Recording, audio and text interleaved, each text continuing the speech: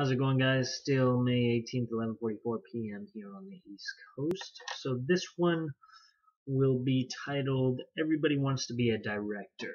Um, what I'm noticing in this business world, even in the military, that everybody wants to be a director. Everybody has a great idea. Everybody wants you to do or let me yeah, I wrote it down. Everybody's got a good idea on how you can do your job better. And I find this very important today. That everybody wants to be a director, but nobody wants to take on the responsibility. And I find that very interesting. And when you're I remember very clearly as I was thrown into I was in a WLC, which is Warrior Leader course.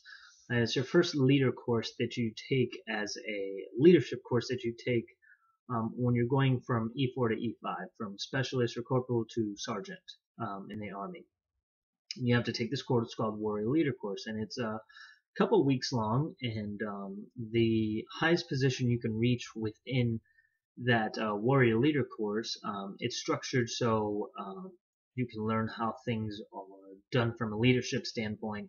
So you'll have from the basic squad leader, which is in charge of a squad.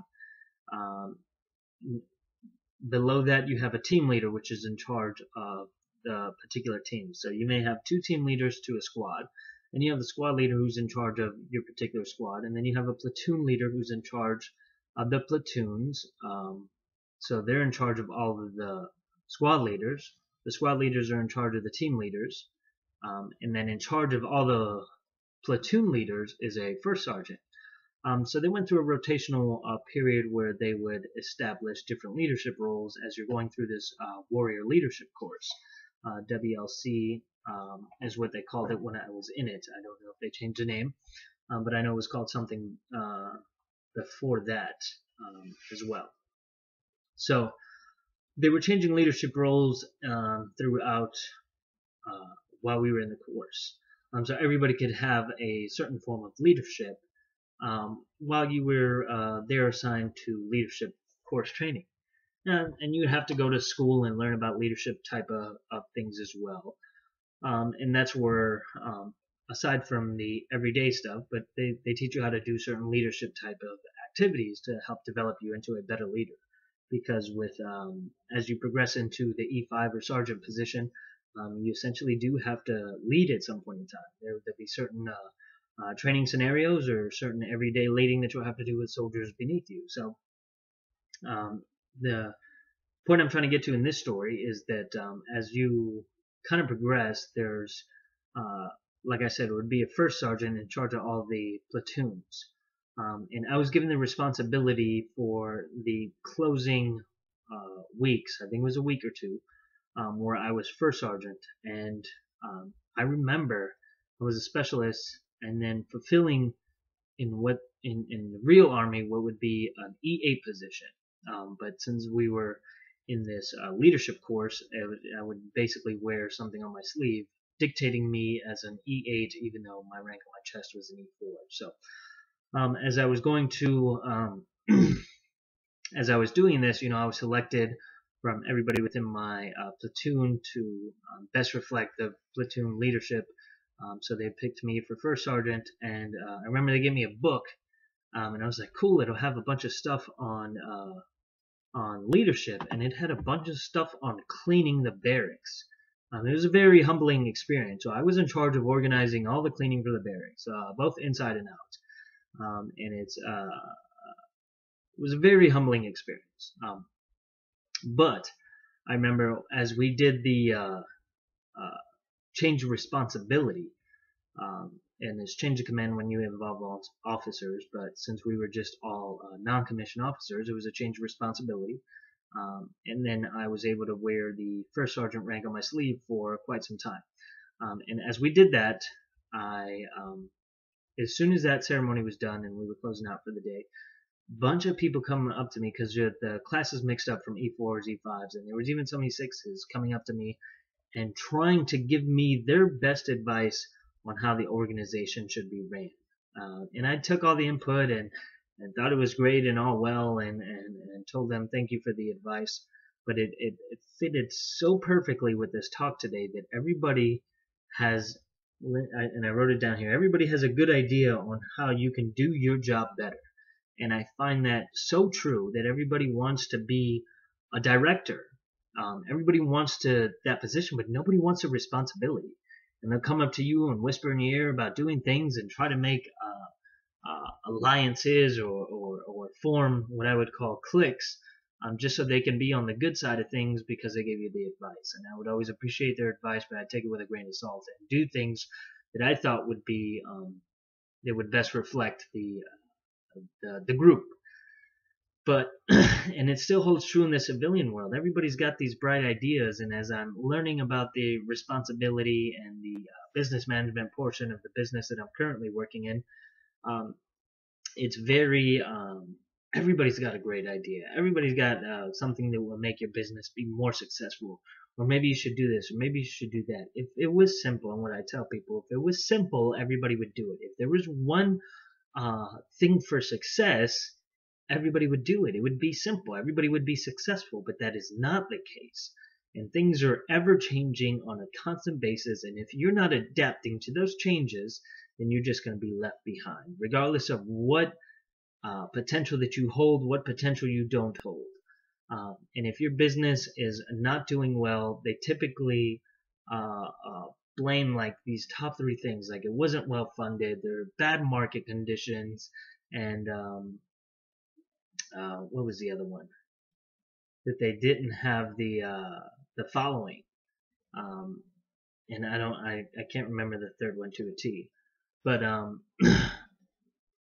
there was I was watching these educational talks on these people that there wasn't necessarily, like the Wright brothers. They didn't have the perfect conditions for something to be successful. They didn't have the New York Times following them. They didn't have investment bankers following them.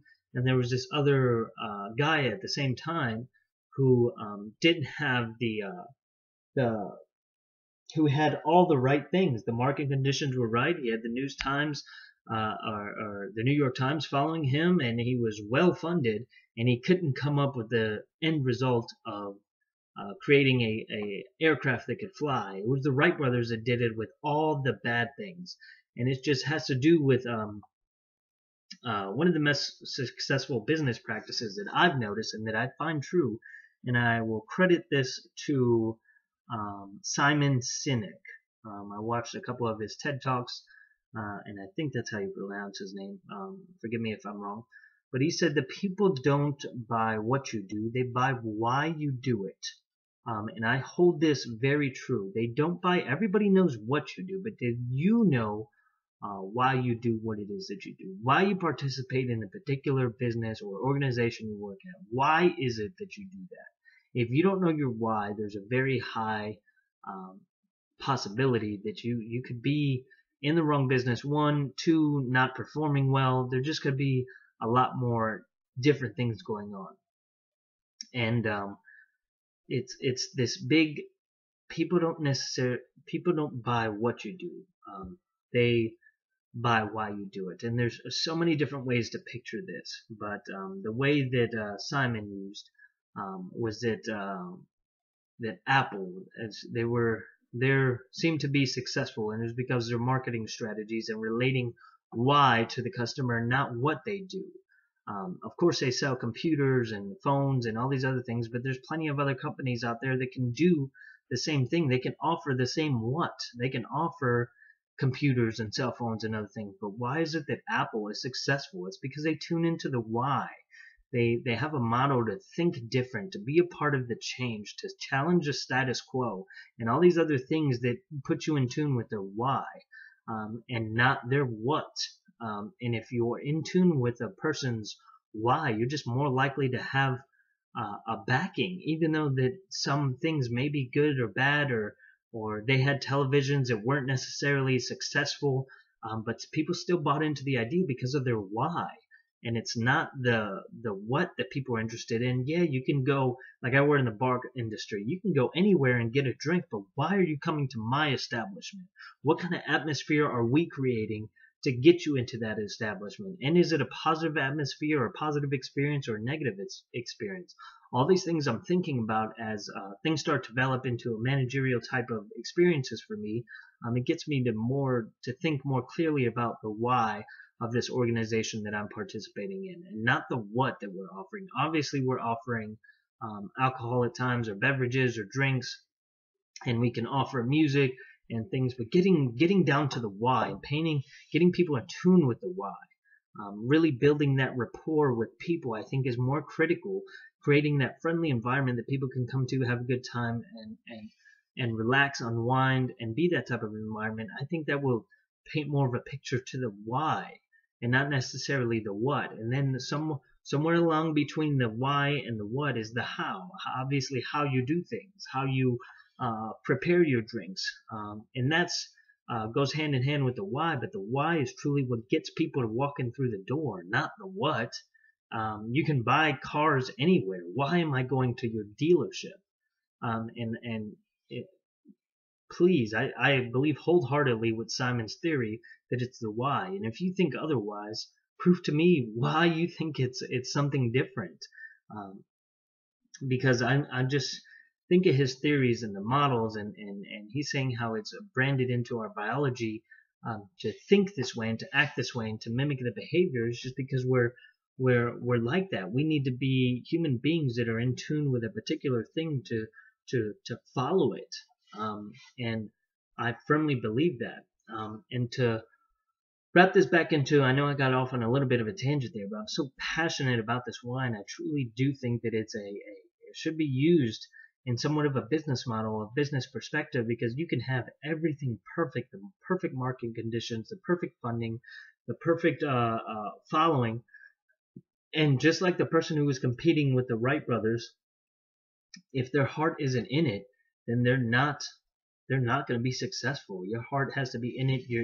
And this has to be a passion for it to work for you, and your why has to be tied to that. The Wright brothers had a passion for doing this. They thought it would bring global change if they did it, and regardless, they would use the money from the working odd jobs and doing things to make their dreams come true, and that's why they did it. That's why they were first to fly, and they challenged everything. But if you listen to a lot of business owners today who have failed, they give you those top three conditions. Oh, the marketing conditions were right. I didn't have the proper funding or proper investment, or I didn't have a good following. You can create all those things if your why is intact. But to get back to everybody wants to be a director, I noticed this in this. We get people all the time who come in through our doors at work and have these think that their ideas are so grandiose and so next level, like they haven't been thought of before. And I mean no disrespect to my customers and the customers that do walk through the door, but I understand it's a matter of why. Everybody has these ideas of what you should offer, and that is the wrong approach. I think if it was as easy as what you should offer, why don't we have people lining up through the doors to buy drinks or to buy food? And it doesn't have anything to do with what we're offering. It's why we're offering it. And if we can't get people in tune with our why, if we don't understand our why, then everybody else's idea, everybody else is trying to be a director of what would work, has no impact on it.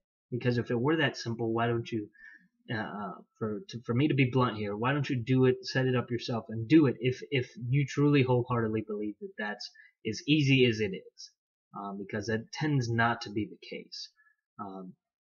And I truly firmly believe that. So I don't want to go too much more on a tangent here. I'm approaching a little over 14 minutes, going to be approaching 15 here. But the takeaway is everybody's always got a better idea of how you can do things. Go with what your gut feeling is, and stick to your why you do something. Don't necessarily let other people influence your decisions or your decision making process based off of what they think they should do. If they're not talking to you about why you should do what you do, then they probably have a little bit, I don't want to say a lack of intelligence, but a lack of understanding for what it is that drives customers through the doors. I don't believe it's what you offer, because we have a lot of companies offering the same different things. It's what separates you from that company, the why. And that's what gets people through the doors. I wholeheartedly believe that. And if other people are directing you to other things, I had a theory at one point in time where maybe you should let other people try these different theories just to prove them wrong. But in order to save yourself some time and heartache, why not just narrow down your why and find people who agree with you why? And that will be a good stable source of income for you and them. And not only that, but you create a bond in a community that doesn't necessarily exist in any other place. And that's why I think that people will come into your establishment. Not necessarily what you offer or how you offer it. How plays an important part too, but why you offer it. And connecting with the person on that why level will I think, have a better impact on doing that. So that'll be it for the third vlog here. I'll be putting another one up here shortly, since I'm after 12, talking about some experience of this evening at work, and having to do with leadership as well. But I appreciate you guys watching, liking, commenting, subscribing. I'm very passionate about this why information. If you guys have any questions at all, or you see me out and about, you want to ask me questions about this why theory, I'm more than happy to explain to you in further detail. But think about it logically. Do people approach you, your business, or do you approach other people for what you sell or why you sell? And do successful people who sell or who have successful selling practices, are they more in tune with the why, or are they more in tune with the what you're selling? And see if those people are successful more because they're in tune with the why or the what. And I promise you, it's going to be more in line with the why you're offering what you're offering, not what you're offering. It's what makes you the difference.